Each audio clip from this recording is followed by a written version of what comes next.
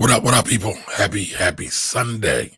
Welcome to the Black Wealth Project. Y'all know every Sunday we do the Black Wealth Project, and we come to y'all and talk about something fascinating, something about Black wealth, Black finance, Black money, and in hopes of highlighting and escalating or ascending our overall thoughts and consciousness about Black wealth as it relates. This week, we are going to talk about Tulsa. The Tulsa race riots happened exactly 100 years to the day, to the day tomorrow. So 100 years today or tomorrow is the 100-year anniversary of Tulsa. It's a massacre. Sadly, we've seen a lot of this happen. Tulsa wasn't the only one. You had Tulsa, you had Rosewood, you had Memphis. We had a lot of death at the hands of people, Black people, being resilient, creating Black wealth, being a community, and working together to build something out of this catastrophe called America. So today we want to talk about that. And y'all know, as always, it's not going to be too heavy. We're definitely going to have fun. I already know Jimmy has jokes about me, I ain't say nothing, and around me. But without ado, I just want to say what's up to my superstar stats. I saw they was out yesterday doing a thing down in hotels and on stages in Delaware, spreading the gospel of Black wealth. So what's up, y'all? How y'all doing? What's up? Doing amazing, man. Like that, Tracy. I feel like that was a little side eye. No, Hey, listen, Mr. Yahoo, listen. First of all, I want to start with this, man. First of all, I just want to say that our sisters bodied it yesterday. For sure. First of all, Courtney had the illest opening line since Prodigy passed. Is a war going on outside? No, she started her whole talk with like, "Yo, everybody out here, y'all all going to die." I'm like, "Whoa!" I mean, that's how you starting your talk off? Like, Yes, indeed. yeah, y'all all going to die. So then Tracy goes up, and we have to follow Tracy, by the way, which is like, I'm never doing that again. See, We gotta go before Tracy next yeah, time. we go before Tracy. She says, "Close the door. We about to have a family meeting." I'm like, "Oh, what's going on here?" And Tracy is a whole Then she sermon. was going to eulogize us for the next 35 minutes. So she's from now on known as Pastor Tracy. So No, Pastor. She got me Pastor Tracy. Yeah, Pastor man. Tracy. She Pastor Trey. eulogized us. I was really ready to like make a donation right there. Like, oh man, she was in her bag. So What's up, Courtney? You quiet over there? I heard you bringing the heat. What you left it on the stage yesterday? Why you so quiet? I did leave it on the stage. Yo. All right, well, you need some coffee and something. Elizabeth was there yesterday. Yeah, Liz was there. yo, listen, Latoya was there too. Shout out to Latoya. Latoya was there yesterday also. Yeah. So our folks that kick it with us, they actually pulled up. Yep. That was dope. That was dope. It was so nice to meet people in person. Adrian. I forgot what it's like to be outside. Like that was weird. That shit was crazy. All right, so I already got the vibe. I already got the vibe of what tonight's going to be. It's a quote unquote holiday weekend, but I said it with air quotes. So I know the shenanigans are going to be flowing. Some of y'all probably got some libations going. Tracy probably got her chalice over there today. Yes, indeed. Yeah. Queen's challenge. I'm actually mad. I should have poured Tracy started last something. night. But yo, Look at that. She got a regular mug today. before we even get into that though, we gotta recognize our brother Kamar, Mr. Yahoo, man. Like Stop I found myself Stop scrolling Yahoo. Like, Yahoo Finance is like a thing. I like the page. I'm gonna scroll on Yahoo and I see Kamar pull up. I didn't. No. So here's where we're going with the slander, y'all. I wasn't on Yahoo Finance. I wasn't on Yahoo Finance. You were on Yahoo, man. I was just on Yahoo News. I wasn't that high up yet. Man, There's a difference. Come on, man. So, and this is followed by his appearance on CBS, by the way. Like, so you know what I mean? Like, he followed up. Yeah, CBS. Kamar trying to front like he don't be out here like Colt Seavers, the stunt man. Listen, man, you gotta play that humble role, man. But listen, if I don't play the humble role, if I get a big head, I know who the first people going to be to come mollywop. The whole crew, right? So I'm not even gonna go down that road, y'all. So y'all can have fun at my expense. I'm cool with that. The fact that you said Molly Wop just made my whole day. Yeah, that's right. That's a Kamar took it back to the 80s.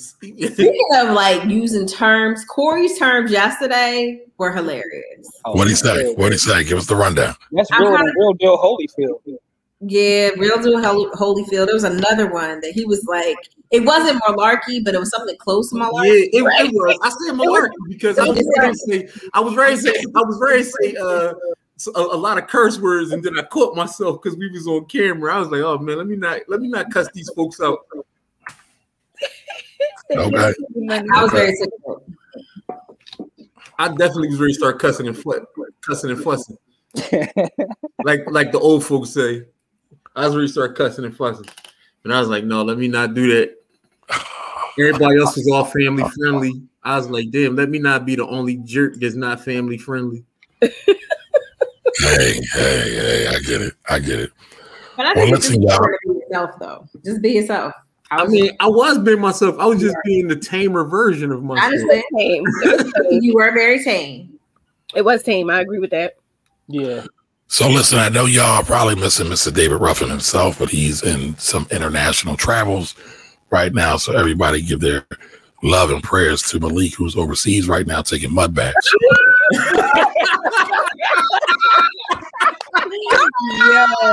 So listen, normally this is reserved for the Europeans, what Jimmy and Corey call the 6F. That's 6 Fs. The Mayo Sapiens, but is there. So I only feel it right to share his happiness with the rest of the family. Oh my God. Apparently somebody got mud in their eye. Yo, I gotta be transparent. I have one of those pictures, but the difference is I'm in St. Lucia with other black folks. So I can't get that comfortable around Europeans, but that's neither here nor there. The shout to our brother, man. He's out here enjoying himself, man. I love to see it. Yeah. Listen, he out there like happy birthday to Mrs. Carter too, because right. And that's what I was about to say. He's out. We're making jokes, but it's all love. He's out here with his wife celebrating birthdays and doing black love to the fullest. I mean, can't get no better than that. I'm not mad. No BS. That's a lovely thing, man. To be able to go and enjoy yourself any way you want to, anytime you want to, however you want to, put yourself in those kind of positions. So, you know what I mean? Shout out to Malik. Agreed. Absolutely. All right. So, Jimmy, I know you have this week's B.O.B. of the week before we get into our main topic today. Who are we talking about? Yeah. So I if you could pull it up for me, I got their IG page. It's a black-owned bakery called the Ginger Peach, right? Oh. Mm-hmm. So, that sounds sexy. Listen, yeah, right. That sounds promising.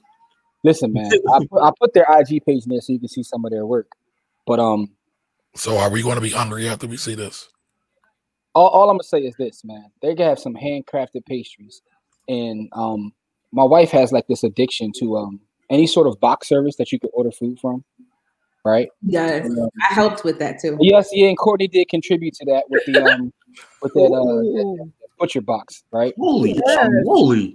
Scroll up. Come on. Yeah. Oh my God. Like, listen, technology takes time, y'all. Oh yeah. Come on, we want to take care of that inbox you have.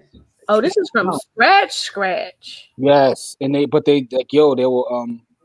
it's a service called Gold Belly. Oh, right? Of course, Gold Belly. Come on, so she found this on Gold Belly, but we were looking for like black-owned spots. They made these cinnamon rolls, yo. That I told her, I said, yo, you got to get them out of the house because I'm trying to do better in life. Wow. Yeah, so I love it. Yeah. So shout to the it's in Jersey. It's in wait, the cinnamon rolls was down the bottom. You just keep going. Yeah, it's in Lawrenceville, New Jersey. I know, but it's in Lawrenceville, New Jersey. All right, I see it. Okay, so Lawrence right outside of Trenton. Mm-hmm. As a matter of fact, Kamari, I'm also about to drop the actual website so you can pull the actual website up. But man, listen. Cool. Well, just pull up their website real quick and look at the as soon as you pull it up, it's like, come on, man. Come on, man. A shot to them. That looks amazing. Yeah. Now I want dessert. Right? Damn. Now I want dessert and dinner because I ain't ate yet. I had tacos for dinner. Oh, we saw your Spanish. It worked. My Spanish worked. You were a little shaky. Wasn't it was a little shaky, a little touch and go. Yo, those croissants look what? crisp. Damn. Ooh, those are nice. They actually cooked. Wow. Shout out to all the black bakers and chefs and cooks out there. Shout out to all y'all. What? Yeah, man. And this is in Trenton. Eat the peach. Eat the peach. I love the slogan. Oh man, I'm with that. I can't. Kamar's out of pocket. Team Peach. Oh man, yo, they about their business. They doing some Team Peach. Let's go. Yeah. Lawrence Okay. Township. Okay. Yeah. So Okay. that's the BOB right there. Shout out to them. Shout out to all Two. the bakers, chefs, and cooks out there. We appreciate all you. 2 Gordon Avenue. So the location of the Ginger Peach is 2 Gordon Avenue, Lawrence Township, New Jersey, 08648. Phone number is 609-896-5848. So that's, we gonna have to hit them up. We gotta hit them up. Damn, that looks amazing. All right. So listen, y'all, that is our BOB of the evening, our Black-owned business spotlight of the week. As we get ready to get in this, Jimmy, you had a question for everybody. So put it out there. I want to see what everybody has to say about it.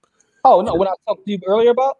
Yes. Oh, no, I was talking to Kamar. I said, listen, I said 5 to 6 songs, there's nobody that can beat Tevin Campbell, man. And I said, Kamar was laughing at me. I said, yo, we need to do a Tevin Campbell tribute show because we got to give Tevin Campbell his flowers because 5 to 6 songs, nobody's messing with Tevin Campbell. I just want to put that out there. Yo, Did you say Father's Day songs? I said 5 to 6 songs. Oh, 5 to 6. No, I'm not gonna lie and say he can have a 20-song verses, but no, he got at least a good 10 though, and they're a good 10 hard he bangers. can stretch. Tend to be a little stretch, but 5 to 6, he's bodying anybody. Listen, you put say like anybody 5, though? I put like 3, and then there's a couple others. He got a nice little run. Listen, man, he got 5 to 6 songs that it's going to take. It's going to take somebody like Usher. Top of the line, Tevin Campbell. I love top of the line, Tevin Campbell. But we're talking about bodying anybody, dog. I mean, obviously, I didn't say that. I'm not talking about the ancestors, those that aren't here. Now, living, I mean, the other dudes, like, we don't speak about the other boy. So once we throw them all out the window, who's left? Usher? I mean, maybe Usher. I don't speak on boy either because him and that's what I'm saying. Once we say we don't speak on him, right? So leave him out. Yeah, I don't speak on the Breezy either, man. Because I ain't know y'all didn't speak on Breezy. I mean, personally. I don't say nothing good or bad about dude. Even his I don't like the way he treat women, so I don't really talk about it. Listen, but even if you did his top 6, these 6 songs that Tevin Campbell got, man, listen, nobody. Man, listen, I think you overstating that. Just tell me who. I feel that way too. I feel that way, Jimmy. Not Tevin. Listen, so Tevin is very talented, extremely talented. He has amazing voice. Unfortunately, he never got a chance to really blossom. And I mean, I really had high hopes for him after Tomorrow. And I feel like Tomorrow was like first of all, I'm a 20 Jones fan. So I was listening to Back on the Block the other day. Like I listened to it like at least once a week, just as a clarifying point. But I thought like after Tomorrow, and then he had kind of like that whole like little run he did like the mid 90s, and then life fell apart. I don't know what happened. I'm not going to comment. But that's why I said 6 songs, though. I'm not talking about his career and what he could have been. I'm talking about those 6 songs. I think you're overstating the 6 songs. Always in my heart. Tell me what you want me to do. I'm ready. Tomorrow. Can we talk? I mean, along with you. Can we talk? Yeah, listen. Right, can we talk? Oh, come on, man. No, we're not saying you're not good, Jimmy. I'll do this. I'll take 6 songs. I'll take 6 songs off one album, and I'll think I'll beat Tevin Campbell with a living person, which is Lauryn Hill. Did you say a living person? Yeah, because we talk. We can't bring the ancestors. Like the Tevin died and I didn't know about. Like no. You said don't bring the ancestors in, so I'm not bringing in any ancestors. So that means I'm not bringing in. I'm not bringing in Prince. I'm not bringing in anybody who's not here. So I would say Lauryn Hill off one album because she ain't got a whole gang of songs either after that album. She only got one album. I mean, so unless you count I'll take that Unplugged. If you count Unplugged, no, I'm not counting it. So I'll take Lauryn Hill, that one album. I'll pick 6 songs off that one album. You can't. I know you can't because you can't name me 6 songs off that album because none of them are that good that will stand out to you. Oh, you can't right now. Is that slander? Lost Ones, to Zion. Yeah. X Factor. I know the ditty, but I don't know the song. Gonna get it? Huh? No, she's trying to help you out. Y'all cheating. Y'all What happened? Everything is everything. Mm-hmm. See, now look, now everybody gonna contribute. I guess together. Yo, listen, man. Yo, listen. That album, I haven't listened to that Lauryn Hill album in about 6 weeks. Which is a long time for me. I listened to Tevin Campbell today. All I'm saying is those 6 songs I'll put up against anybody. No, I know, but it's not going to be successful. No, I'm successful. Listen, and I know I would get some pushback. Pushback. Wait a minute, hold on. Question. Y'all say Corey had some pushback yesterday. No, he tried to get pushback when we were talking. Although the funny thing is, I was gonna point out, but I let it slide. You gave pushback on something I didn't even say. you did say it, but it wasn't. No, I remixed it a little bit. Yeah, you definitely remixed it. I did, but it wasn't really actually pushback against what you said. I let it slide because it was funny. Yeah. All right, so listen, y'all. Apparently, y'all always get an inside view of this is how we actually argue. We are always arguing. When you get 5, 6, 7, 8, 9, 10 smart people in the room, there's bound to be an argument. But here's the thing. Tomorrow is the 100-year anniversary of the riot, of the massacre, of the murder, of the slaying of over 200, 300 black people in Tulsa, Oklahoma. The Greenwood section of Tulsa, Oklahoma, which was called the Negro, I want to give it the right term. Booker T. Washington gave it this term. America's Negro Black Wall Street, or Negro Wall Street. America's Negro Wall Street. So this is the 100-year anniversary of that. I'm really interested to see, 1 from the panel, 2 from our audience. What are y'all thoughts about Tulsa? Can we bring back a Tulsa or a Tulsa-like situation? I believe we've actually had that kind of conversation a couple times. And I got an issue. It seems like everybody is pandering this week. All the white-owned publications are pandering on this event. I would say they're trying to show homage, but I really feel it's a pandering. Wall Street Journal has ran several stories on it. Forbes is slanderous out here on Instagram. We'll talk about that a little bit later. But, you know, what do y'all think about? What do y'all think about Black Wall Street and Tulsa? But I'm glad they're saying something, because at the end of the day, I think it was Kevin Matthews, who actually is from Tulsa. He did and he actually has a book called Burning the Blueprint, which is out right now, and it's actually trending on Amazon. But he talks about, he's like, people weren't taught about Tulsa and what happened in Tulsa. And if you don't learn from the past, you're bound to repeat it. And we can actually see that to be in the map that you showed earlier this week about all the mass murders and killings and just carnage that's happened over the last 100 years since Tulsa. I'm sorry? That's the perfect word, carnage. And so, thank you. I mean, is that like supple from like earlier? Oh man. Yo. But I say that to say, oh man. But I say that to say we didn't learn about it. We didn't learn about it in school. And there's so many things that we didn't learn about in school. And am I excited that all these companies are deciding to talk about it now? Yes and no. I mean, no, because again, it just makes very clear that they only talk about Black issues when they feel like it. When it's an opportunity, it seems to be a business opportunity. But at the same time, is that we're talking about it and we're able to really have the conversation and set the record straight, because a lot of people like to remix what happens. I mean, we even talk about slave revolts and let them tell it there was only like 2 or 3, but we know that they like had 500 of them Jones. Correct. So, like Black people never fought back. right. No, enough Black people didn't fight back, which is why those revolts got squelched, because we had numbers. Yeah. Well, sadly, that's a failing of education and a failing of us as a community to make sure our people, our children, get properly educated. I will say this though, and one of the reasons why in warfare Black people didn't really win a lot in warfare, because wars used to be fought hand to hand, man to man. You know what I mean? Like they would get on the battlefield and they would come out with weapons and smash each other in the head, and that's why we always used to win. Because if you put us in an arena and you say fight, we gonna kick ass. But then when you started introducing gunpowder to the situation and guns and all of that, we wasn't on that type time, and that's how the Europeans got control over the map, because we taught them cleanliness.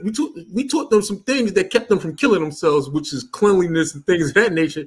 And then we gave them access to our education, and then they built the weapon, and then they took over everything that we had.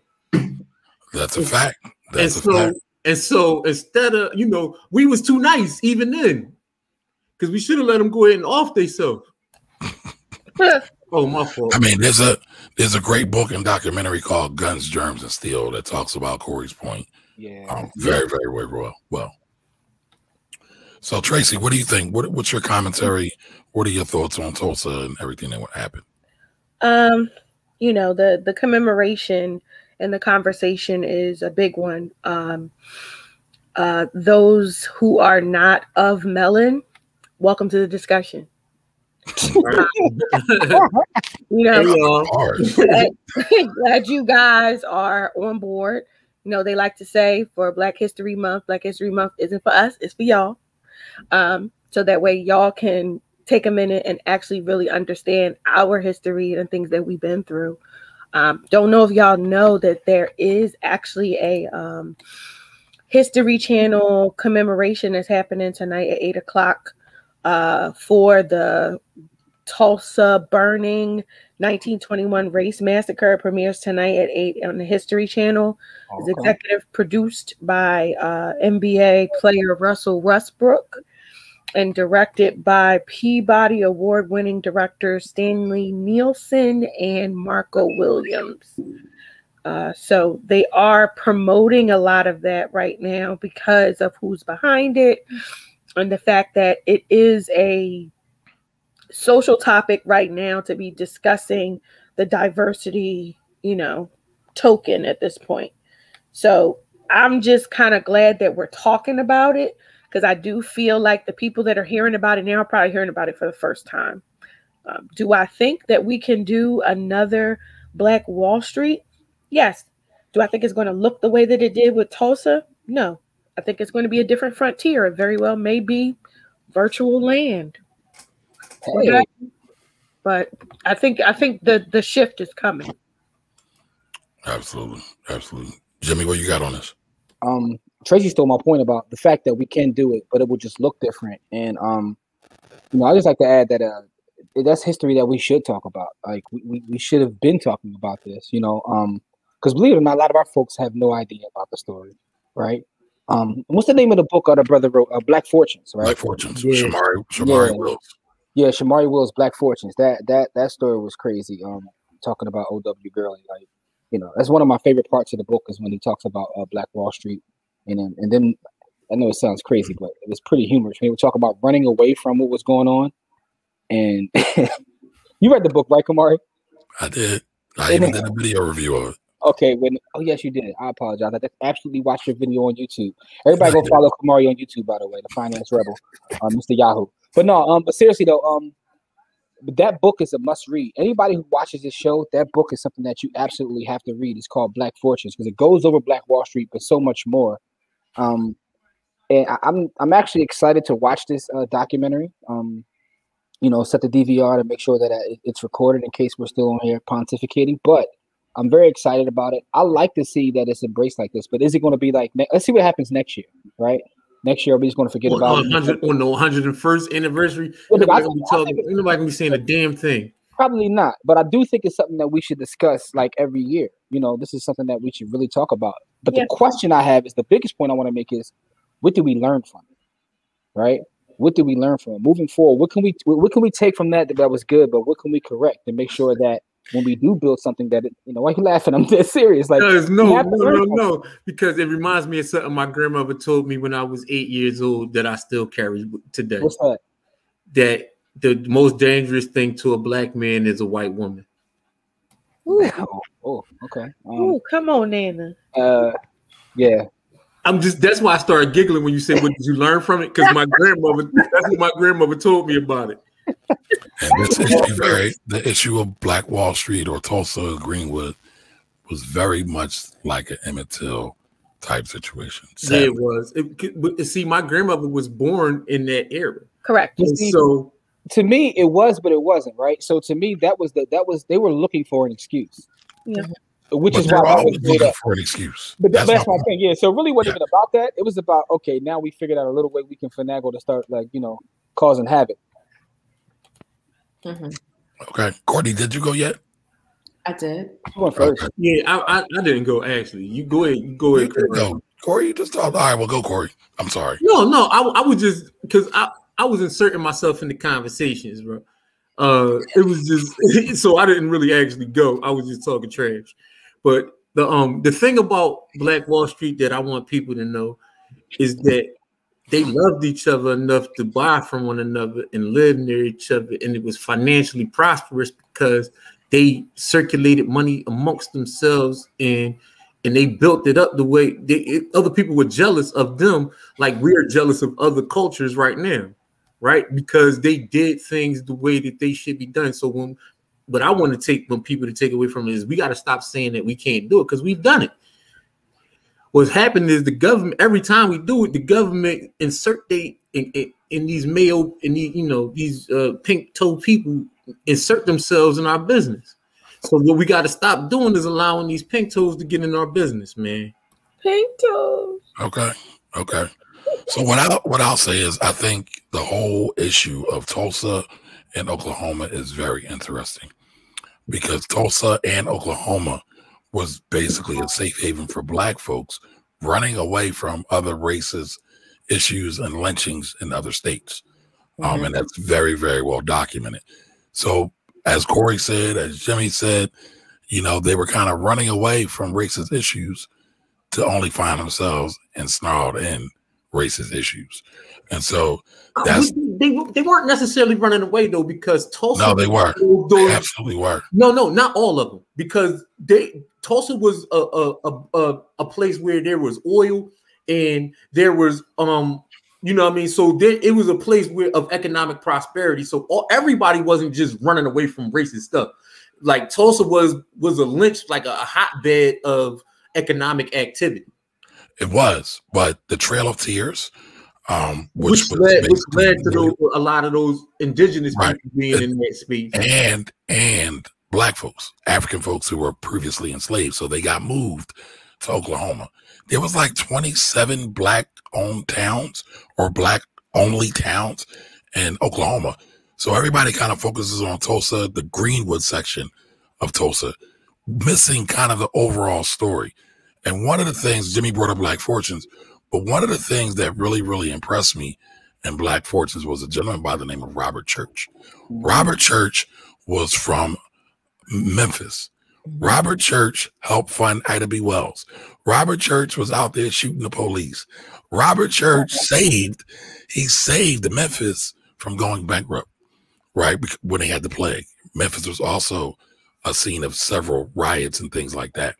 But Robert Church also funded many missions that had people from Memphis and Tennessee to go to Oklahoma because of all the racial tension there. So, yes, Corey, did people jump on and go because there was economic opportunity and the potential of cohesion and love? Yes, but largely it was a safe haven. No, I understand what you're trying to say. Right. Yeah, it was a respite for Black folks trying to get away from white supremacist attacks. And again, that's what they wound up dealing with. And as Jimmy said, folks is really just looking for a reason to do it because they was mad Black folks was getting on and doing their thing. I mean, they did the same thing to Harlem. They did the same thing to Harlem. They didn't burn Harlem down like all at one time, but I'm just saying though, they did the same thing in Rosewood. They did the same thing in Wilmington, North Carolina. You know, I mean, they do it everywhere. We had more than one safe haven. Is what I'm trying to say. I'm not. No, I got you. But that was the only safe haven. I'm just saying we had more than one Black Wall Street, and every time that we do something progressive, we let other people insert themselves into our, and we build it, but we don't build a protection mechanism in there. Well, so as I say. finish my thought after y'all push back, Ovi, that was going to be my thing. We have to think about Black wealth from a holistic standpoint, not only from our health and our money, but also our own defense. We got to really start taking that more seriously. I love what Killer Mike said when he said Black folks always want to talk about separating, but can we shoot? Can we fight? Can we fish? Can we cook? Can we farm? We can't do a lot of those things, and sadly, a lot of those things aren't on the discussion block, and I think they should be. Well, it's not on the discussion block because we allow the government to educate our children. Oh man, we don't think it at home. So that's the reason why. I mean, their curriculum is more based on testing, more so than anything else. So when they come home, they can test, they can standardize tests till the cows come home, but they really cannot do anything more than that. Right. It's not functional. Education's not functional. No, I mean, here's the thing. And sometimes, and the thing is that on a lot of things they focus on, it is functional. Like I think Jimmy talked about it the other day. He was like, I hated geometry until I had to read plans. So there's some things that are very functional, but there's other things that I think in the manner in which it's taught. Like I don't even really want my kids to learn history from school because I was like, y'all edit it in such a way that just makes it false. It's fiction. I've been homeschooling my kids for 5 years because I didn't want my kids to learn history in school.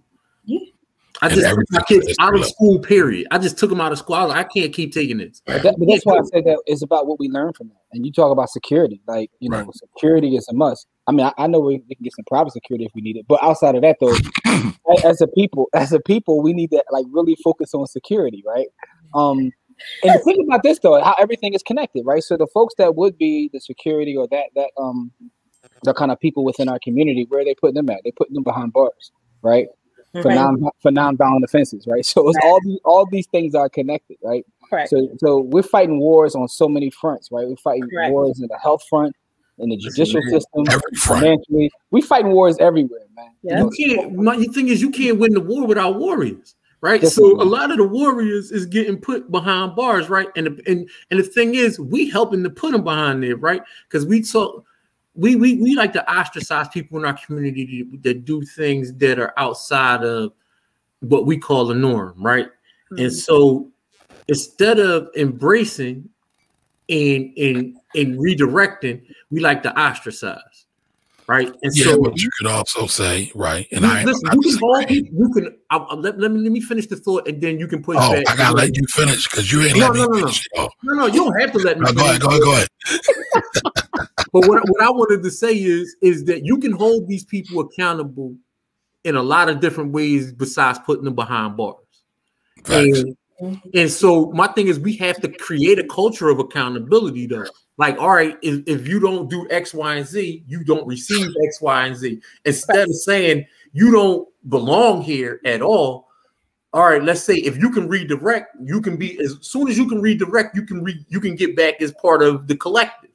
But we as a collective we haven't shown enough growth that people want to be part of that greater collective because we haven't done anything as we haven't shown enough growth as a mass unit, not saying in individual pockets, but as a mass unit.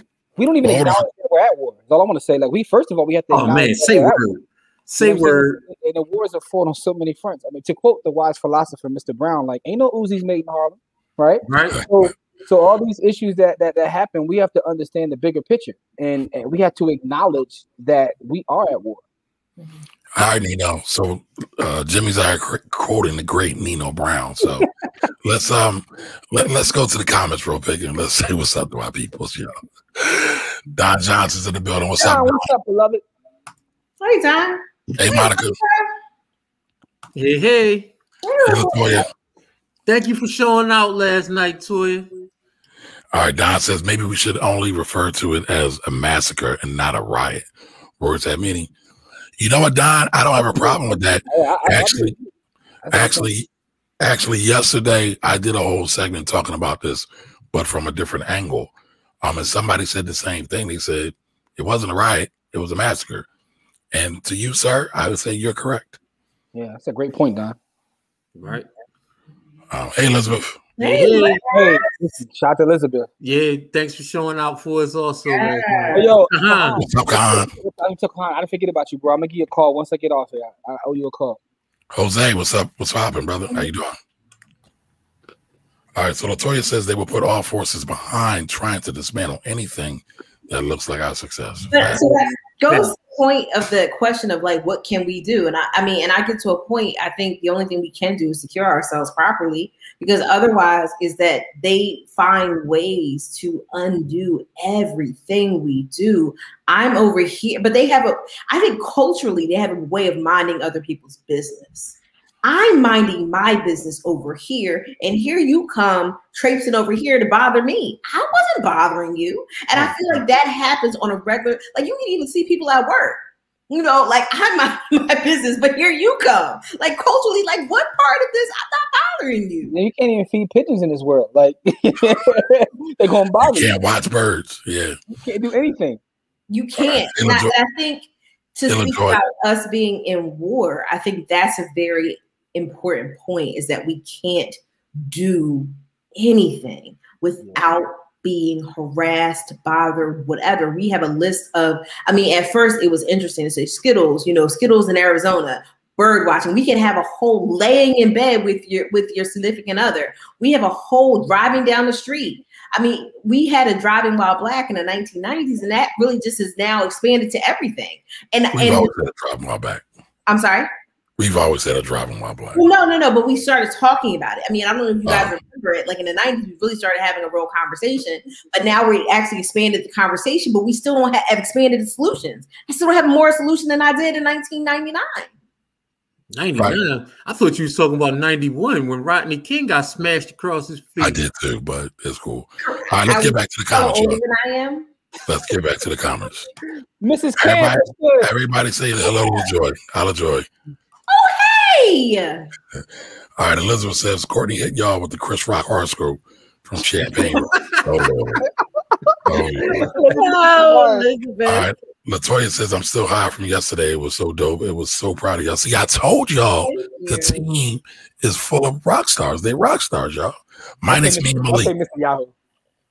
Listen, I'm Otis. Y'all let Malik slander my name. I'm Otis. I'm cool with that. And Malik's David Ruffin. And y'all see where he's at. And taking mud baths with 6 Fs. Hey, Adrian. Hey, Adrian. Hey. All right, Master Tracy, right with snatching edges and strutting away. Thanks. Listen. All right. Elizabeth says I'm home with the family. There may be some libations there, huh? Some libations. Here we go. Yes, you're supposed to invite us over. We need some food. Elizabeth showed up without a book. I know next time we see Elizabeth, she better have some books. Yes. Oh, speaking of being invited over, y'all are invited to do the podcast over at the house when it is done. Nice. Okay. Oh, we got a live podcast. Man. All right. So who else is on Yahoo News though? Listen. Yeah. Talk to him. Talk to him, Elizabeth. You see how fast he went by that comment though? No, I had it up for a minute. Don says that's some boomer terms. He's talking about Corey. Malaki. Oh, the Mollywop. Oh, all right. Mollywop too, yep. All right, yeah, okay. All right, y'all take Who that. Shot John? Come on. Listen, I love those are my favorites. Jimmy told the truth and shame the devil. He said, I can give y'all all the game because y'all ain't going to do nothing with it anyway. Right? That's right.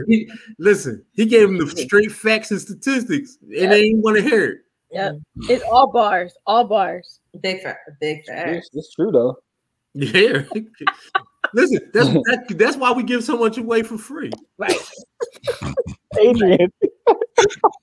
Hey, Rochelle. How you doing? Hey, Rochelle. Yeah, what's going on, Rochelle? Hey, Tyrone. Shout out to Rochelle, right? Yo, first off, I just got to tell y'all, I got to put on the record. Tyrone is a legend. That's all I'm going to say. Yeah, man. Big fan. Wow, what happened? Nothing. He did some legendary things, man, that we found out about. He's an absolute legend. All right. Tevin Campbell's plus babyface was that word. Okay, yes, babyface, absolutely. But I don't Y'all know. trying to do 80s and 90s mixtapes out here. Shit, okay. Listen, man. Banny face. Oh, see. But listen, the first one was hilarious, though. It was. Oh, like, oh. I don't know about Tevin with Prince.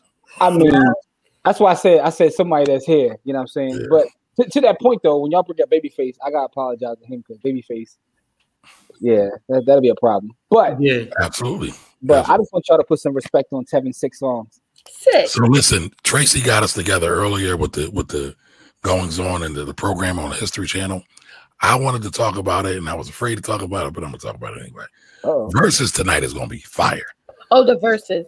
So, Timbo versus Swift, and that's kind of going back to the essence of where verses came from in the first place. Oh, the rematch. Okay. Yep. I thought you were talking about Bow Wow and Soulja Boy.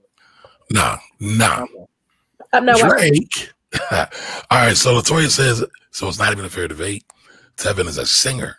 Usher and Chris are entertainers. That's fair. Okay. Wow. Usher is a singer. Yeah, Usher can actually sing. Usher a legend. I mean, listen, but all I want to say. Exactly. Unplugged is her best album. Listen, Monica's a Lawrence stan. Like, it goes beyond fans. So I knew that was eventually about the pop. No domestic violence. No domestic violence. Listen, Unplugged is the best.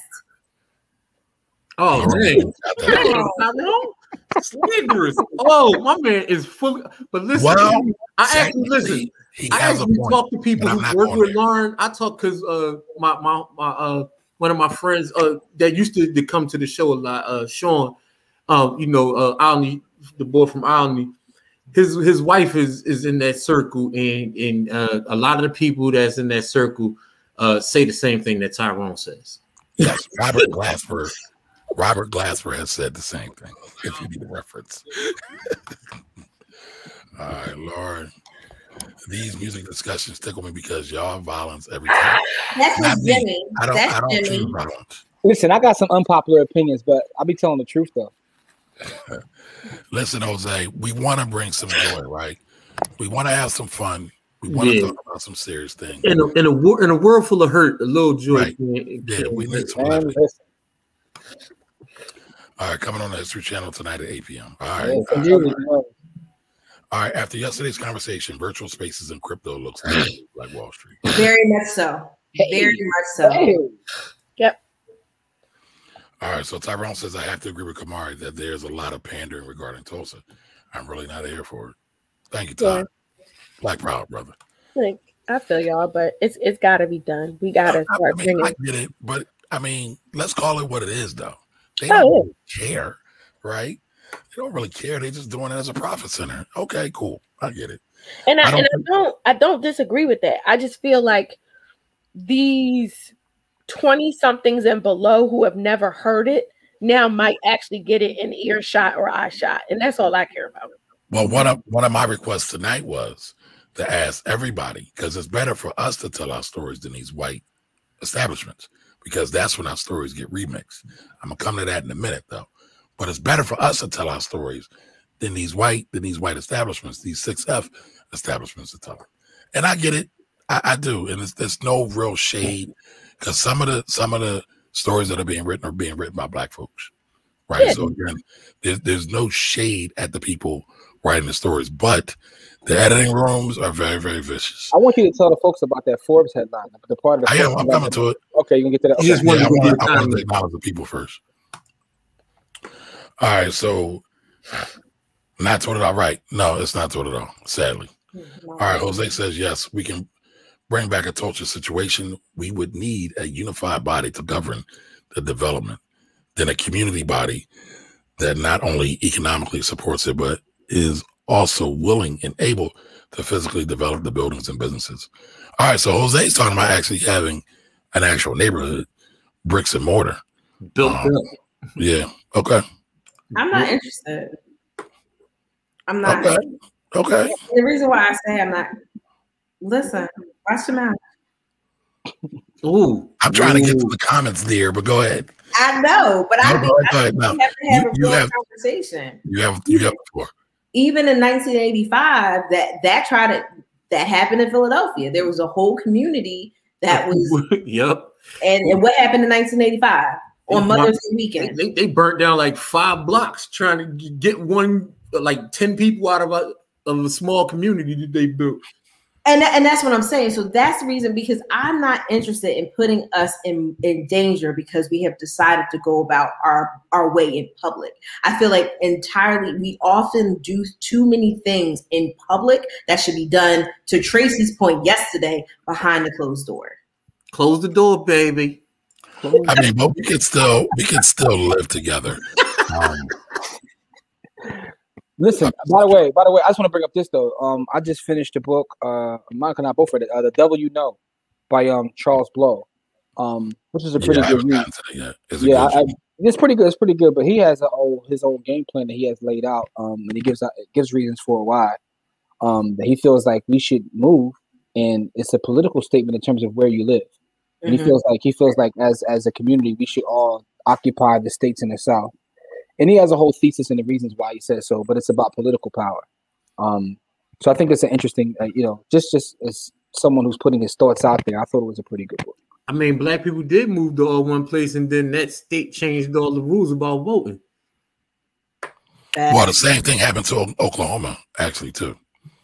Ironically, history definitely repeats itself. And then the same thing is happening in Texas because a lot of black people moving to Houston and the surrounding areas. Man, Texas is not a pocket. But Texas be doing stuff like, I hear they trying to get rid of the laws where you even have to register your gun. Like everybody can just have whatever they want. Yeah. Oh, they turning it back into the Wild Wild West. Yeah, Texas too many black people moving back to Texas. All these black people moving back to Texas.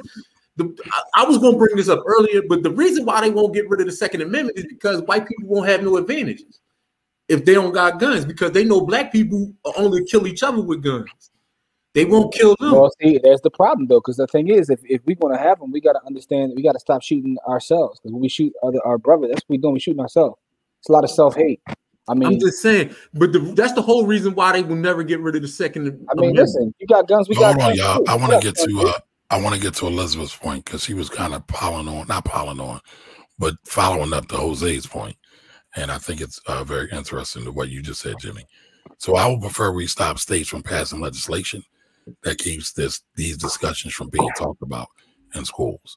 These companies are looking for coins, right? So part of the issue is, a lot of the schools they don't want to have any race theory taught at all. And that's a major, major issue, because a lot of us aren't talking about this at home, because a lot of us don't know. Right. And again, Corey brought this up earlier, but what I was going to say, too, is that the government introduced crack. The government introduced redlining. I mean, when you really think about redliners, and I know y'all probably tired of me talking about redlining, but the government's created the hood. The government's created the streets, the proverbial streets, right, that so many of us pledge allegiance to. So when we pledge allegiance to the streets, we're really pledging allegiance to white supremacy. But a lot of us don't really recognize that. Wow. We put a post on our page the other day with the boy Greg. Big business was talking about you don't own the streets, that you don't. You know what I mean? Like, and he was dead right. A lot of people died and went to jail for property that they never didn't own, and then now was white people walking around with dogs, and they revitalizing these neighborhoods, and these people are dead. But I think in that point, they never owned. And that point, Corey, right, I think the thing he said that really hit me hard is that y'all fought for these blocks and these streets and these corners, but now these folks are moving in and nobody even knows who the fuck you are. Yep. And that is like, damn, he's right. He's right, though. He's right. So we gotta play the game smarter than what we had before, to a certain extent. And that's no diss to any of the ancestors. We should use it as a learning experience. To Elizabeth's point, Texas already got rid of the race theory out of all the textbooks in Texas. They already got rid. They the first ones. They said, get it out of here. Texas was also calling slaves migrant workers. Yeah, yes, they were. That's also Texas. Yep. All right, so Latoya says we're still too nice now. See the Amy Cooper, aka Central Park Karen shenanigans of this week.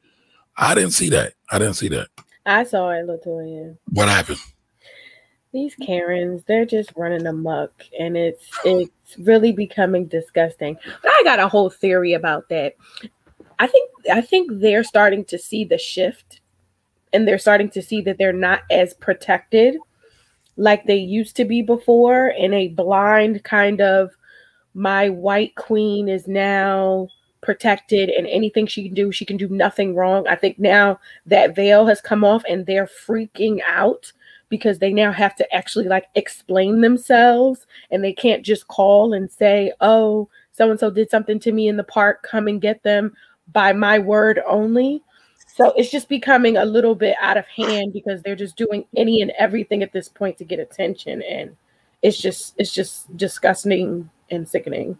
But I think I remember now, she's actually suing her former employers for firing her. Yeah. If I remember correctly, right? Yeah. Yeah, that's hilarious. After she said that a black man in Central Park tried to attack her, and there was full-on video that he did no such thing. And her employers got a hold of it. She was like an investment banker or something. They got a hold of it, and then they fired her. And now she's firing them for racial discrimination. Suing them for racial discrimination. Sis. You're her. I mean, I don't know if she has an employment agreement, but most employers have like not a respectability clause, but like, don't embarrass us in these streets. That's like they usually have a code of ethics. And you embarrass them. I mean, whether right, like you were wrong. Let's be very clear. Like, it's not like we don't have videotape when you doing something wrong. So that's the first thing. Second thing is that people found out because the internet is so vast. People found out where you worked, and guess what you did? You embarrassed the company. You cost us money. You got to go. I mean, and it was a business decision. So, I mean, if I had to guess, they're probably going to settle and give her some money. But sis, you don't deserve anything. And I really wish the gentleman who had that happen to him actually was aggressive and was like, nah, what you going to do is because it was a false report, which is a felony. Right. You need to go. I think that's the charges. I mean, that's kind of what Toya's getting at. Like, that is what the we're still too like. I think there's a beauty in that, but it's also sad, right? There's a beauty in that because as a people, we're godly people, so we have empathy. We like, I don't want to deal with that, right? So there's a certain beauty to that, but at the same time, again, we have to recognize we are at war. Correct.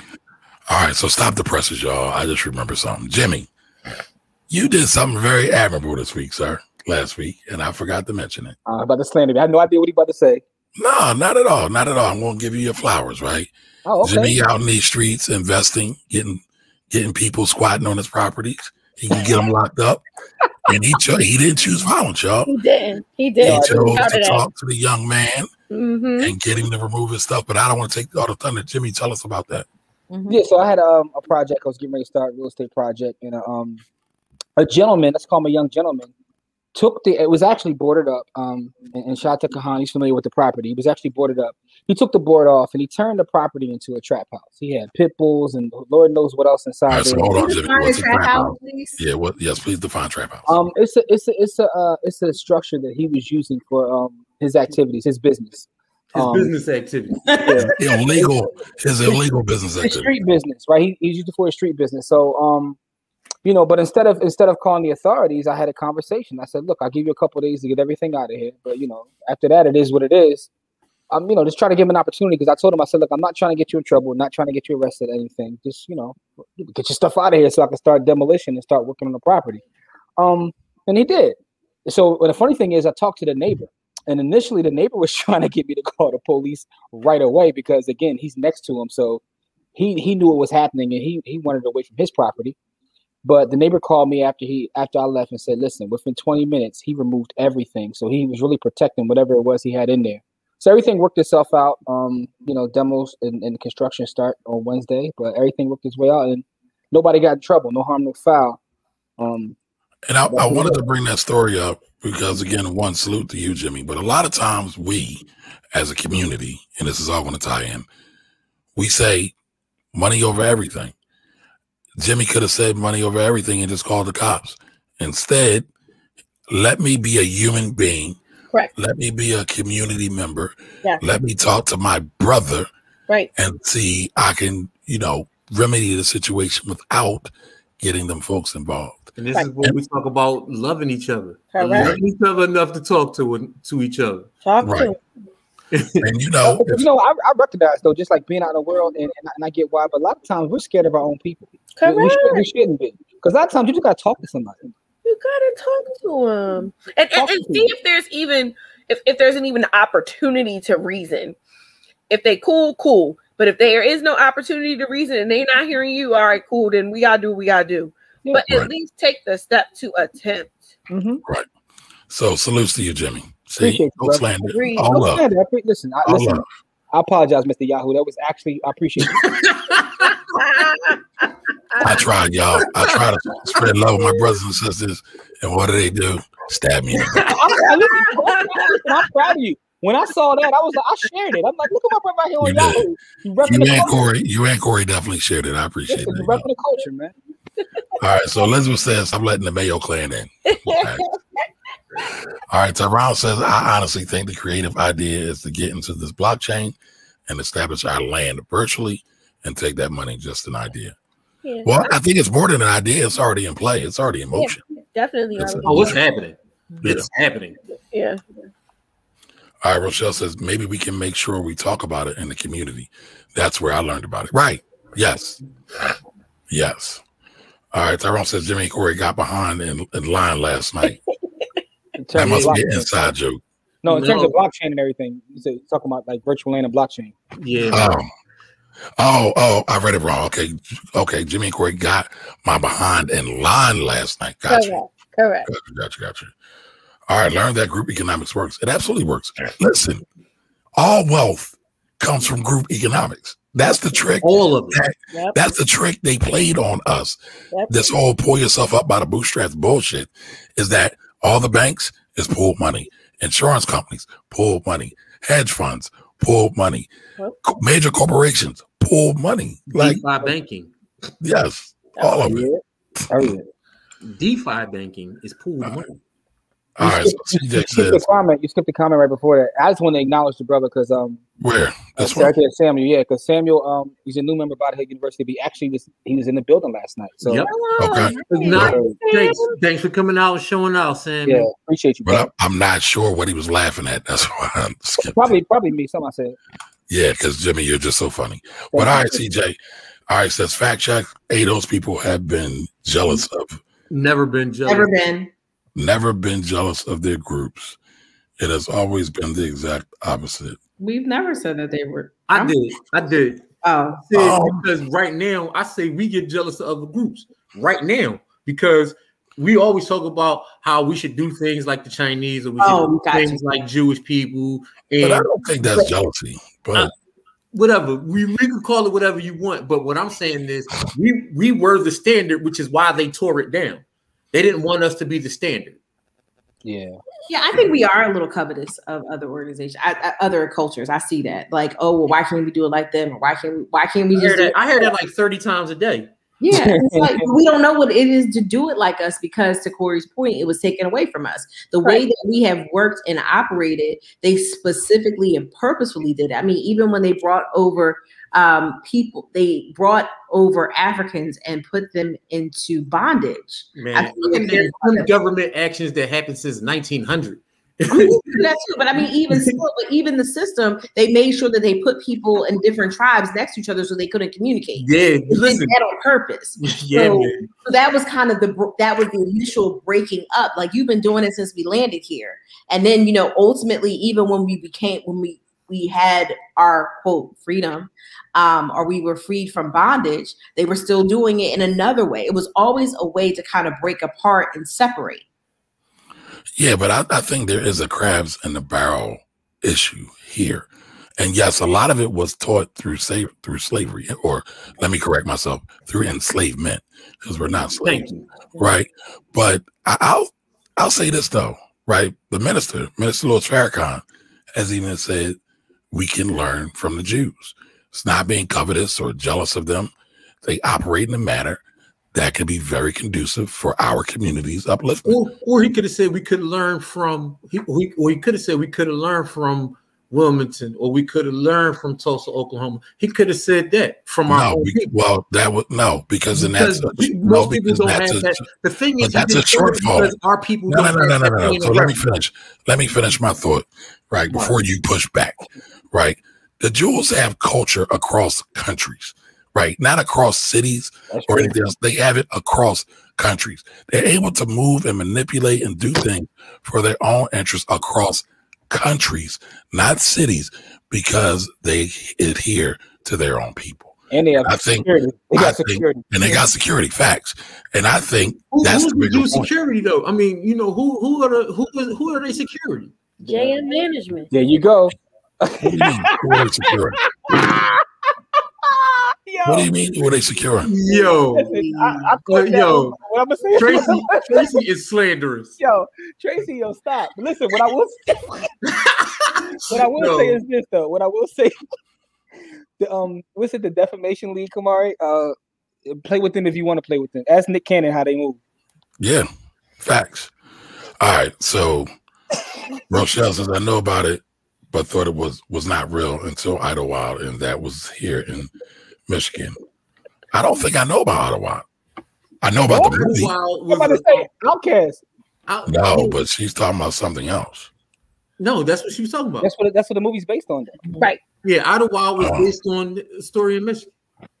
Okay. But was there a burning? Was there a massacre? The James was killing me. Huh? All right. Tracy, I'm sorry. Tracy was just being super duper shady boots. All right, well, hold on. Rochelle, do me a favor. Clue us in a little bit more about Idlewild. This might be a learning opportunity. Yeah. Thank you, Rochelle. I love how Corey gives me alternate names. Male sapiens and pink toes. We got a whole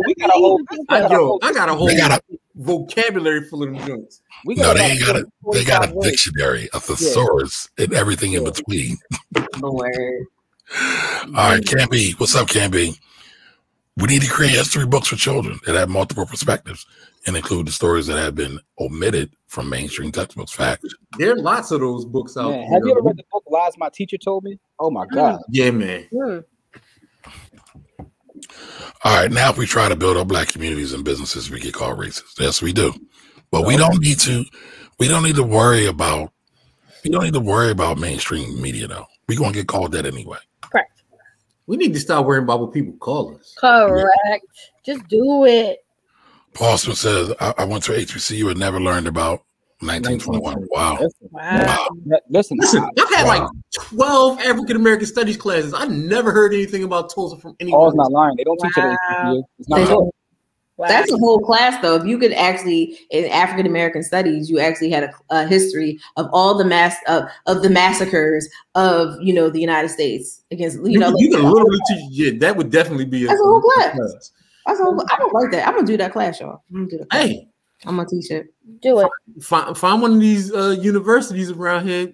There's some HBCUs around here to teach those in. Yep. I think it's a conversation. Do it. They got satellite campuses here in Philadelphia. A couple of the HBCUs. Lincoln definitely. I roll out to the HBCUs to teach that though. And I roll out to the HBCUs to teach that. I ain't mad at you for that. So talking about the massacres, right? As we talk about Tulsa, here's some of them. I don't think this is all of them, but that's definitely not all of them, but that's definitely a lot of them. Right. So we got Rosewood, Clinton, Elaine, Vicksburg, Slocum, Colfax. I can't pronounce this. Alusa, right? I'm not sure. Yeah, but there were several in Louisiana, right? You got Tulsa, Springfield, East St. Louis, Washington, Philly. Wilmington was crazy. Charleston. I mean, there's a lot. Bro, they was getting busy in Louisiana. Oh my God! Listen, there's a dude on Twitter. I forget his name, but he did a whole tweet, whatever you call that thing, about the massacres in Louisiana. Sheesh. There's a lot. Oh man, he's a Black historian, and he talks about how the migration was caused by white people not wanting Black people to succeed in the South. And he talk about Reconstruction being the time where Black people really started to outpace white people. Absolutely. And white people burning down Black cities. So all of that stuff, you see a lot of those things happen after Reconstruction. And that was all about Jim Crow, how Jim Crow came about and stuff. So he did a whole like I forget what you call those joints when they had like the like thread. Yeah. He did a whole thread about it. I gotta get on Twitter, and matter of fact, I'm gonna get on Twitter now and see because if you can find that, please put it. They were outnumbered. I mean, like we keep forgetting that. Like they were literally white people were outnumbered in the South. Yeah, that's why they acted a fool. Gunpowder and they weren't really outnumbered because they had guns and the government on their side. But initially they didn't have the government on their side. They initially did not. So remember, that's how the whole party started, is that they were outnumbered and the government was like, listen, this is not what we're going to do. Is we're going to get this back on track. These are new citizens, and you're not going to disenfranchise them. But remember, they struck a deal with who was it? I want to say it was Jackson, but I feel like that may not be right. But they struck a deal to actually pull the troops out of the South, and that's when Jim Crow started. Yeah. I don't remember what exactly happened, but it was basically we were used as pawns in a political play. But if we were left alone and they actually had the troops and we were able to establish government, it wouldn't have been like that, because the numbers actually there were more slaves than there were white people. There just were, or enslaved people. Excuse me. They are still outnumbered across the world right now, but you know they call us minorities. I mean, listen, they got guns, we got guns too. What up, son, dude? I'm sorry. All right, Raekwon, the chef's in the building. Don Johnson says, I think the people on this live are the real warriors. The warriors fought more with mental strength than physical. I agree with that. Appreciate you, Don. All right, Tyrone says, but the Mayo people see how dangerous these people are if they are redirected. Also, in my hood, we protected all of the hood dudes as long as they didn't attack women and children. Cold. All right, so Willard. All right, so I just got stand by the history guy. Willard says, Professor Willard. Yes, Professor Willard says, Kamara, your history of migration of Oklahoma is on point. Oklahoma was advertised as a new frontier to be developed, and Native Americans were pushed there. The discovery of oil came later, and then white folks, as usual, became more interested. The nickname of Sooners comes from these white folks and that came in wagons, claiming land without following the rules of distribution that was set up by the government. They came sooner and just took what they wanted. The area of Greenwood wasn't initially, I guess I'm missing the rest of that part. I guess Greenwood wasn't a part of that. Shout to Willard, because he was a big black. I think his degree is actually in African American history. Yeah, I believe it is. From Temple. Yep. Yeah. So he's a big guy on history. So salute to Willard. Thanks, Willard. Yeah, Willard get busy with the history. Yes, he does. Hey, Andrea. She says it's in the DNA. Oops. Hey, Andrea. Mm-hmm. Other people's property. I love amazing use of emojis. That's why I'm laughing at that. Yes. That's an art form. Everybody's taking shots if they come in. If we shoot the podcast at our house. Oh, hey, let's do it. I might be off the wagon that day though, so I gotta see. I don't know if I'm gonna be drunk around y'all. Y'all be talking crazy about me. You see, Mr. Yahoo is too big for us, y'all. He's too big. All right, so Adrian said, yes, Courtney, we need to do some things underground and off the grid. I agree. Yes, sir. There's a town in Connecticut that has been on sale for about 3 years with a few billion. Yep. The issue of buying towns, y'all, is if you buy towns, you have to lay a lot of the service lines oftentimes. And then that's a whole other level of money. Yes, the land may be a couple million, but getting sewage systems ran, electrical systems ran, Wi-Fi towers in there. The one that Jose is talking about is already up and running. It's up and running? And it's for sale? It's for sale. Yo, shoot the link, yo. Yeah, shoot the link. Let's talk about it. Blow has a strategy. So Dwight's talking about Charles Blow. What's up, Dwight? Yeah. Hey, Dwight. Another guy with the books. Dwight with the books is yes, Dwight's the official librarian. That's right. All right, so Adrian says, no, I'm not too sweet on the South. The only thing I like is open carry. I get it. Mm-hmm. The color law talks about how the government holds a lot of responsibility for redlining. Absolutely. But again, people don't get it. So then we get into these conversations again about holding ourselves or pulling ourselves up by the bootstraps. And it's deeper than that. I'm all for personal responsibility. I'm sure everybody on this panel is all for it. Yeah. But when folks initially cheat, like that's an issue. That's an issue. Listen, I'm reading the book Cast right now, and it's taking me so long to get through it because I literally have to take breaks because it's like it's mentally exhausting. It like, yo, it really hurts like to read the book. I'm gonna make my way through it, but like just reading that book, because I mean she's laying out her case for why it's a caste system, but she's giving you like example after example. It's like, okay, so now I'm depressed after this, and now you want to tell me how they're doing it in education. Now you want to tell me how they're doing it in politics. Now you want to tell me, and it's like it's just mentally draining. But your point is correct, Kamara. When you start off cheating, I mean, it's an issue. Mm-hmm. Yes, Tracy. White women are the most dangerous to us. They want the black man, want to be like the black woman, and the support of LGBTQI, and want the protection of white women. I have a serious phobia. Okay. Yeah, it's a lot.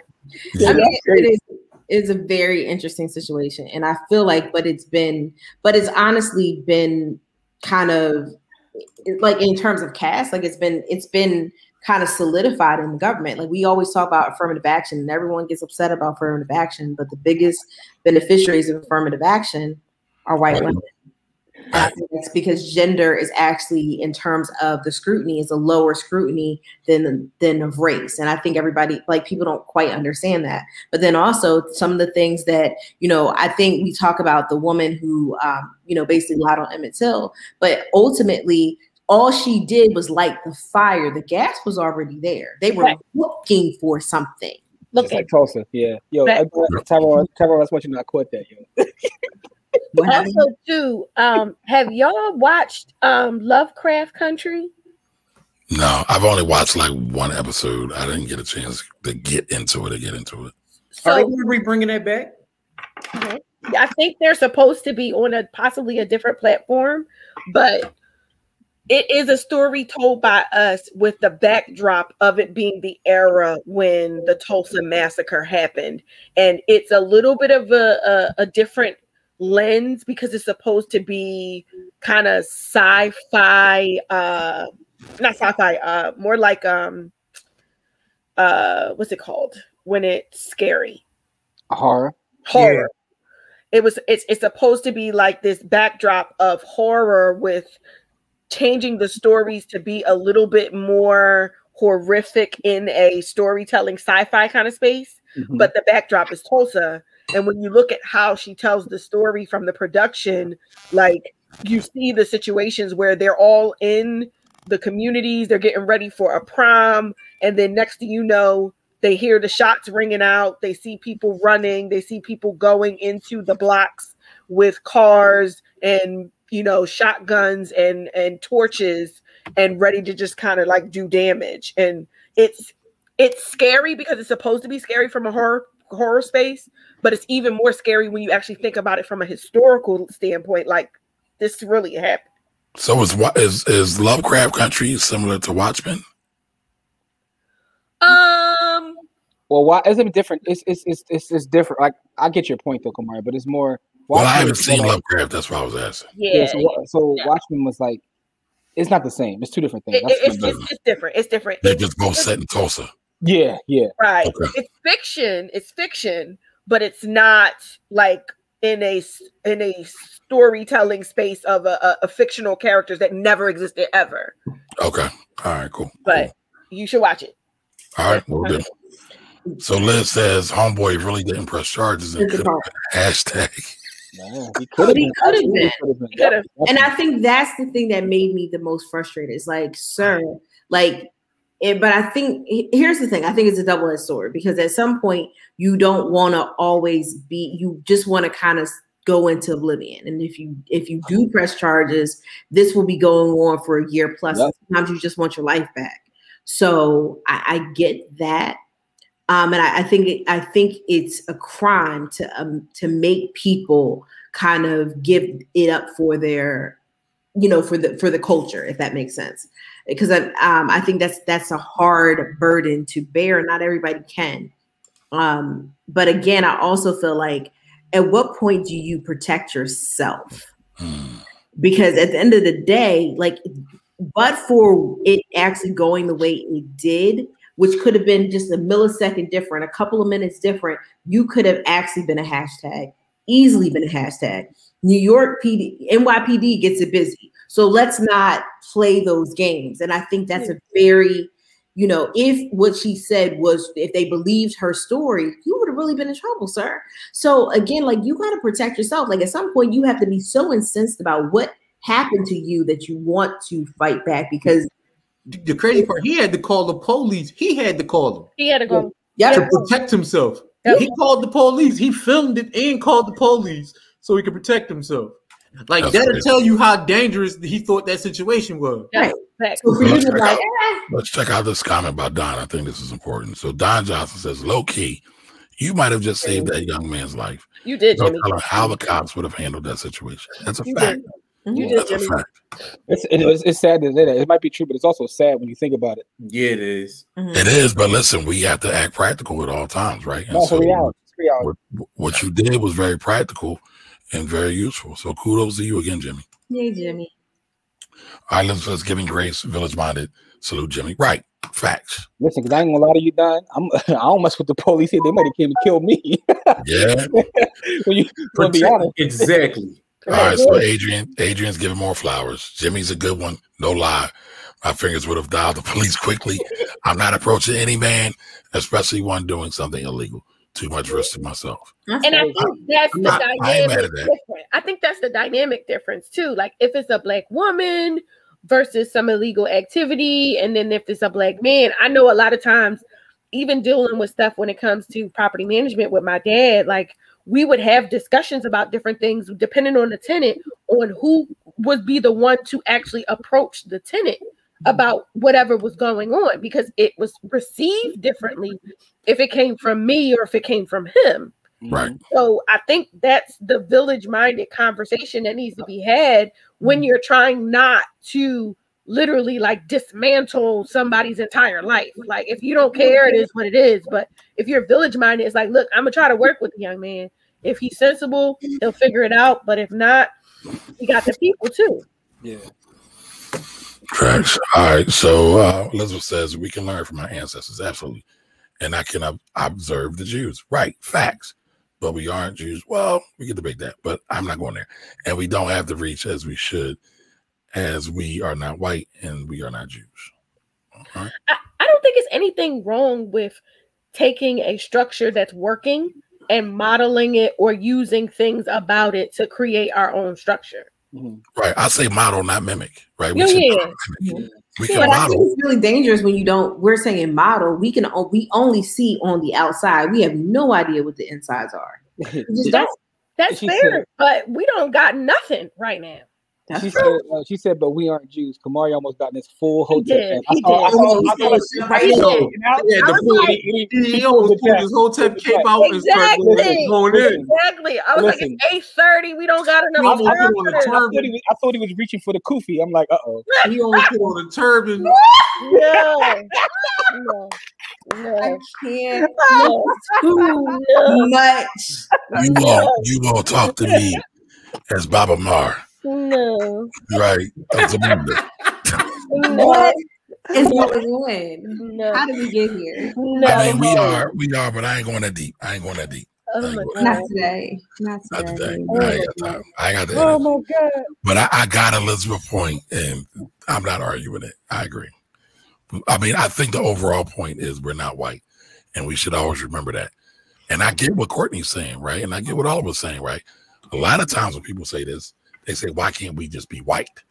I'm never saying that. Like, I'm proud of who I am, where I come from, the whole nine. So I'm never saying that's what they're implying. Listen, man. No, but that's my point. Like, why can't we be like white folks? Why can't we be like good, wholesome white folks? Man, eat apple pie and play baseball. I mean, that's what a lot of people are saying. Man, they just start watching. I ain't trying to hear that.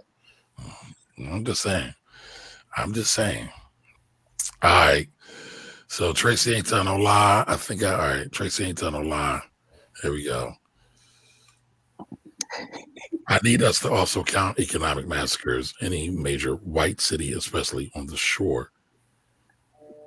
were all black-owned and run towns. Legislation and redistricting killed that progress. Yeah. You skipped Tyrone's comment though. Where is it? Oh yeah. Him order down. We need JM. You always need JM. I did tell him to close the door though. And he closed the door. You working, right? Oh man. Yo, you are the shadiest shade giver in the history of shadiness. And I love you. I love you for it. It's just the shadiest. You shady as all shadiness. It's so funny though. Like, how can you not? Yo, don't ever call Tracy nice again. So hold on, y'all. Let's get to this. Tracy nice again. Hold on, y'all. That's why they stigmatized watermelon. Black people were making a great deal of money farming it, and then white people associated with buffoonery. I never knew that. I never knew that. Yeah, it was farming, and it was also all of the health benefits of watermelon. Watermelon has a bunch of health benefits. Yeah. I want to know how y'all get seedless watermelon though. How you even do that? GMOs. I ain't with the seedless. Farming as a whole, food is revolutionary. Facts. Facts. I love that. All right. Adrian says, a few years ago in an offline conversation at work, almost a myriad of women, white, black, Hispanic, Asian, etc., they were discussing some world issues. And for some reason, the white woman kept looking at black women when talking about solutions. I told one straight up, I'm not that black woman.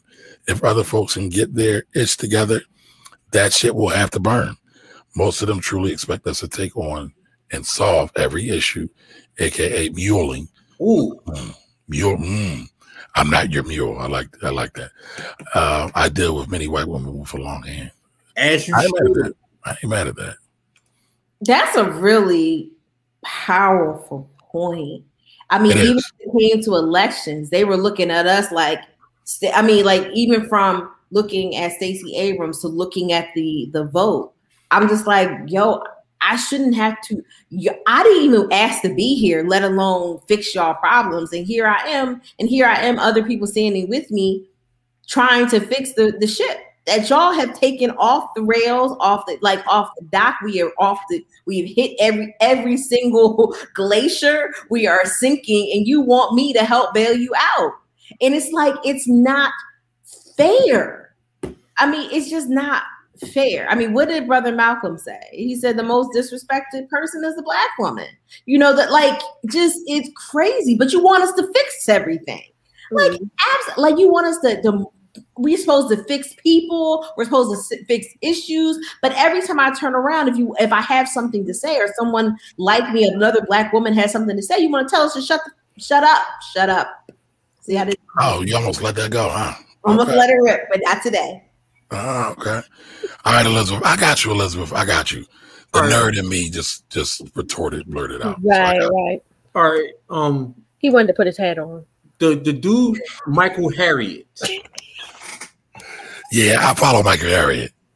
Put it in the chat for me, Corey. Let me pull it up. I'm trying to find the actual tweet. All right, big facts for your sanity, absolutely. All right, Monica says Freedom Farmers by Dr. Monica White is a great book. It discusses agriculture as a black freedom movement, as it should be. I got to check that out. I mean, once you get fresh, like that you actually did with your hands, it tastes different. It tastes different. Food that you make with your hands, that you actually plant it's just complete. I mean, not just because it actually is fresh and all those other things, not processed. But ego. Did you say? I said ego is part of you. Like, I made this. Like, yeah. Egos has a taste to it. It's like nice season. It's like MSG. That extra sauce. All right, so Elizabeth says we don't have a choice to a certain extent, unfortunately, when it comes to muling, as we suffer the greatest loss. That's facts. That is facts. You gotta start asking for a piece of the table for helping out putting the table back together. But we brought the table. We brought a whole brand new table. No, I know, but fixing it. If we're gonna come in here and fix it, you're gonna give us a piece of this table too. Like, I want to do that. We black women are done. Stacey Abrams, like, we're done. Like, we're pulling all this stuff together. Like, it's got to be a conversation. Like, no. All All right, so I want to talk about this real quick, y'all, before we get out of here. Okay. So Forbes put this up earlier, and I have a major issue with it. Can anybody guess why I have a major issue with this? They're always equating us to somebody else. To white. Yeah, and it's like, first of all, O.W. Gurley. Like, let's talk about O.W. Gurley real quick, right? Black man, Kansas, moves to Oklahoma to do some things. Moves to Oklahoma and starts some stuff up. Especially, he's a major contributor in the Greenville section of Tulsa. He had a hotel in Black Wall Street and everything. Was a major contributor, major organizer. He oftentimes was the go-between between black folks and white folks. He was kind of like an ambassador. But why, and I see us do it also, black folks, why do we always want to compare ourselves to white folks? I really don't get it. But when we look at O.W. Gurley's work, right, this man is greater than Bezos, in my opinion.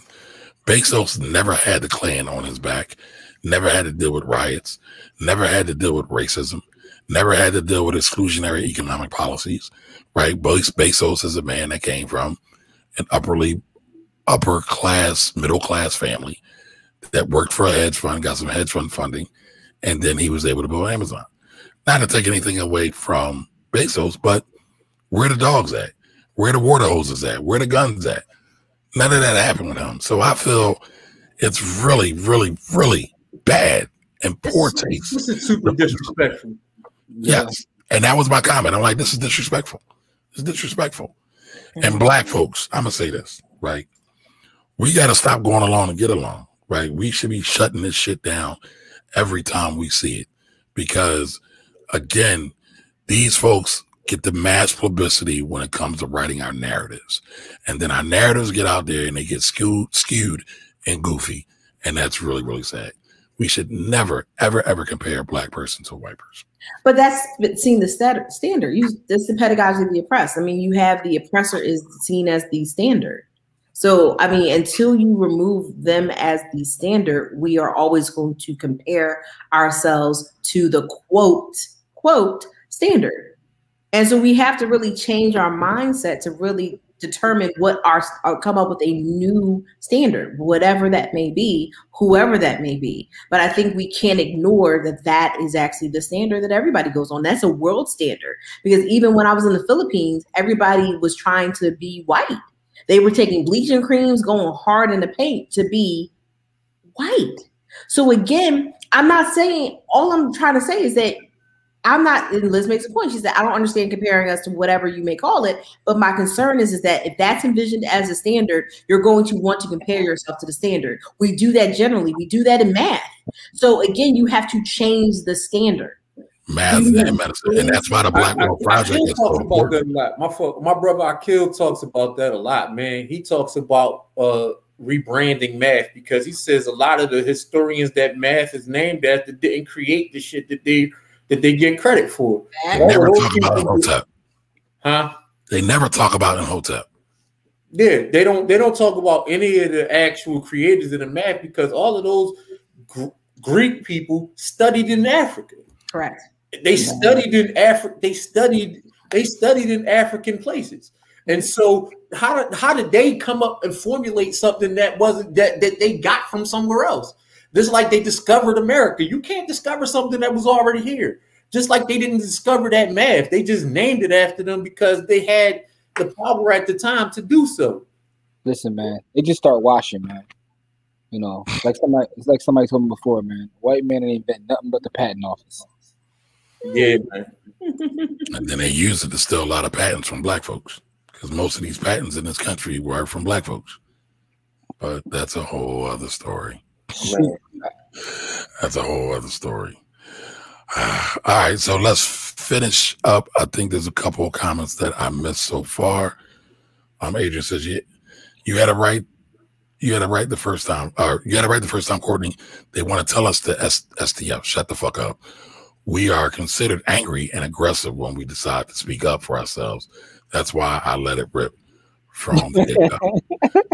Let's She got the go. blicky out. Let's go, Got the Scotty Adrian. out.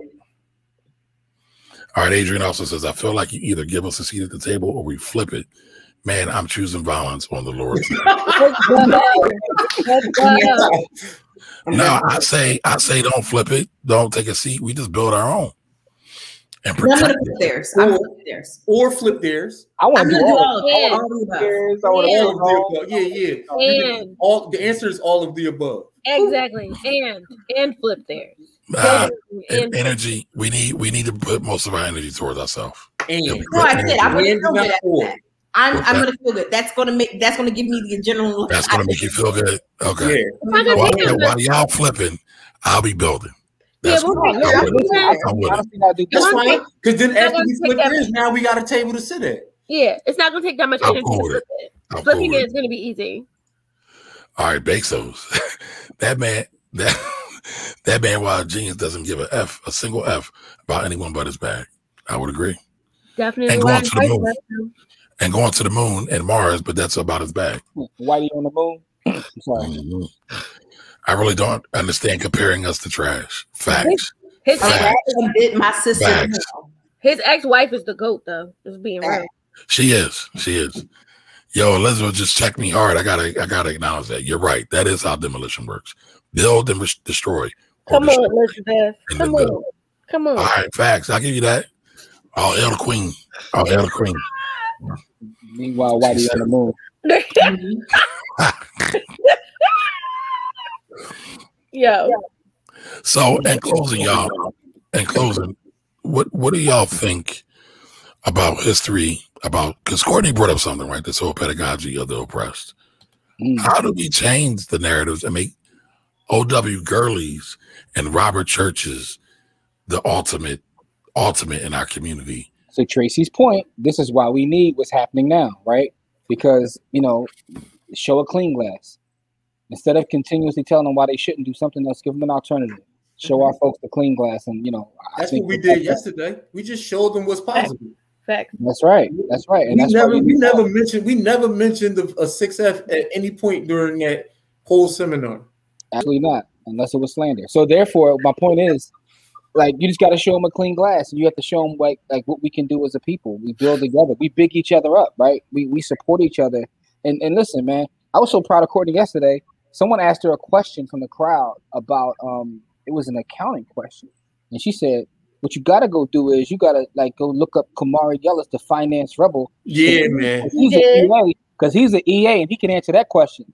That right there, I love to see that because how people talk about you when you're not even in the room. That's how they really feel about it. And she had you down in front of a sold out crowd. She talked about you, right? Yep. So, wow. We did. So I was in the room and I wasn't even in the room. Even though if y'all was to stand face to face, she might bite your nose off. But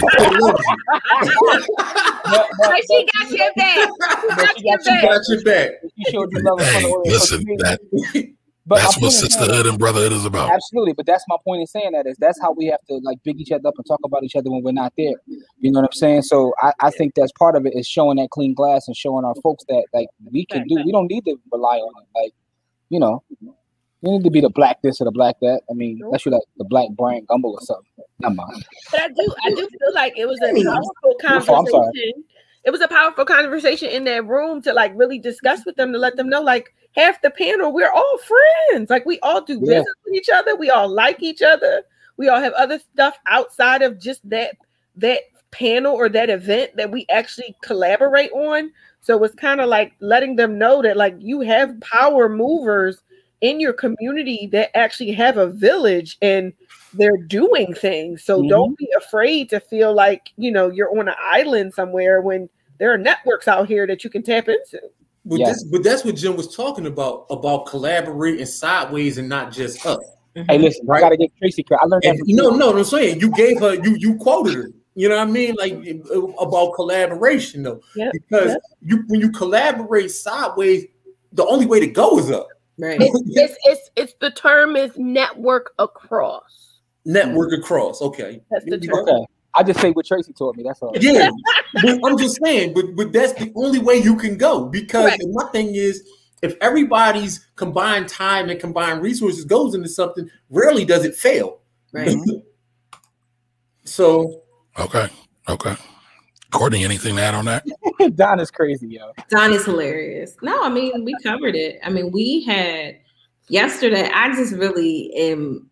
I'm going to put myself on blast a second. So I'm going to put myself on blast.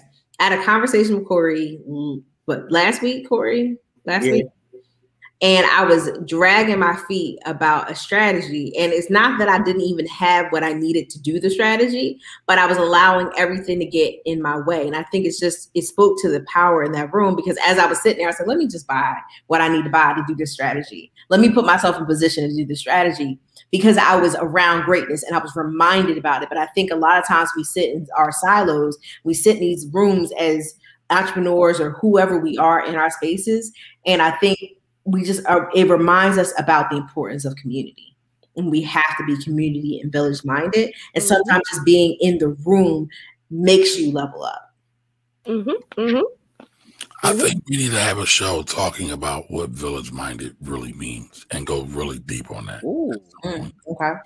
Because I think there's a lot of examples that we all can pull from our own personal experiences doing that. I know the audience does a lot of that. And so that's something else we need to put out there as well. Definitely something else we need to put out there. I just put the book in there that the boy was talking about, the history stuff. I put it in there. Okay. It's an actual book, though? It's a book? Yeah, it's called Black as Fuck, the history of whitewashed story of America. I'm buying it already. I'm buying it off the title. Please. Just off the title. And I'll follow him. I've shared some of his stuff before with us. Some of y'all didn't rock with it. Unwhitewashed History of America. All right, so here it is. Oh, it didn't come out yet. It says pre-order. Okay. Is it pre-order? Okay. Hey, it's a hardcover, y'all. So it's due to come out. Wait a minute. It's due to come out January 25th, 2025. I'm going to pre-order this just on the strength of the title. 25? You said 25? I'm sorry. January 25th, 2022. Okay. January 25th, 2022. But a lot of it, but see, what he's doing in 2025, that's hard. No. What he's doing with a lot of the stories that he tells on his Twitter about some of the history and stuff that he was doing the research, and he was putting some of the research in his Twitter. This is the book that he's putting it in. Got you. Okay, I'm with that. I'll still pre-order. I'm really excited about that. That's dope. And I think more of us, shout out to Jimmy and Corey. I think more of us should be writing books, because more of us, we talked about telling our story multiple times in this conversation. And I think everybody on this panel needs to have a book or two talking about talking about our story through their lens. Mm-hmm. Because again, other people will write fiction and call it nonfiction and position it as our story. And the more that we can actually tell our story in our voice through our lens to people who look like us, the more that we have the ability to change the trajectory of our people. Man, If You Dies, Who Tells Your Story? That's my favorite song off Hamilton, by the way. I should put that in the thing. Yeah. Oh, Jimmy. That is my favorite. I mean, I ain't gonna lie to you. But listen, I got an idea. We should all write a book together called The Black Wealth Project. Boom. That's done. Group project. Done. Ooh. That's done. We can put it out for pre-order now, coming in January 2023.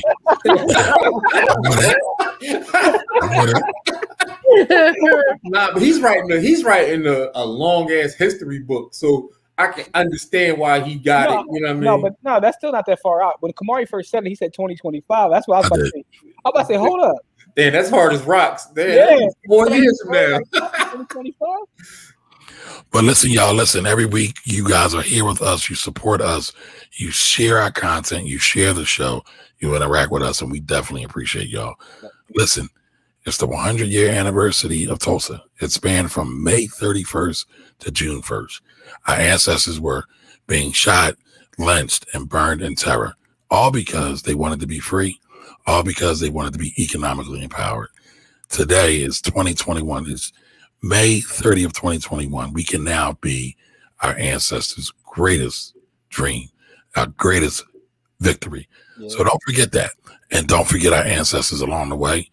And share the story of Tulsa with some young people and some older folks too, who may not know it. Again, appreciate y'all.